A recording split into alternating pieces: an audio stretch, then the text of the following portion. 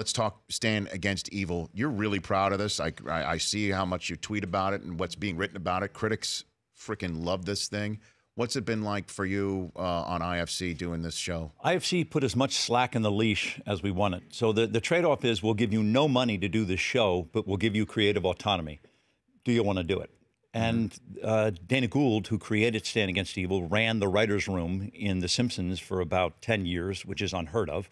And his whole time, those 10 years, he just wanted to do Stand Against Evil. You want to be with that guy. And so we go down to Atlanta. We shoot 8 episodes a year, which is the new normal. In other words, when we're doing Scrubs, it was 24 episodes a year.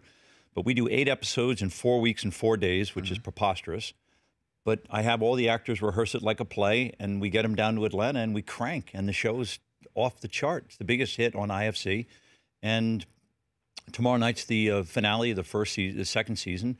And it's ridiculously ambitious. And all the 14 episodes we did before tomorrow night yielded this two-episode finale. No kidding. Which is so great. It's so great. Everything we took away from the first 14 just realized fruition. Everything we wanted to do is in the last 2 episodes, which is a nice thing to be able to say. The Rich Eisen Show, weekdays at noon Eastern on Audience.